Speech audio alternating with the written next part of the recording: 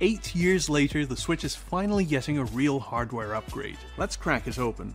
On the console, we're met with 5 visible screws and 4 more hidden under stickers in each of the controller wells.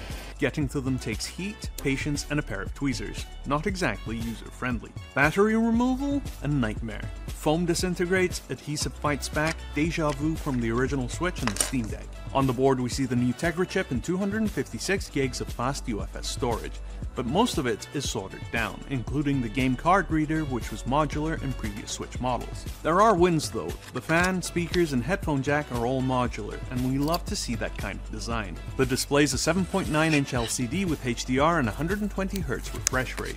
No OLED, yet. That plastic anti-shatter film scratches absurdly easily, and Nintendo hasn't said if replacements will be available. So, how fixable is the Switch 2? Sticky batteries, hidden screws, and soldered down components earn it a 3 out of 10. Be sure to catch the full teardown over on our YouTube channel.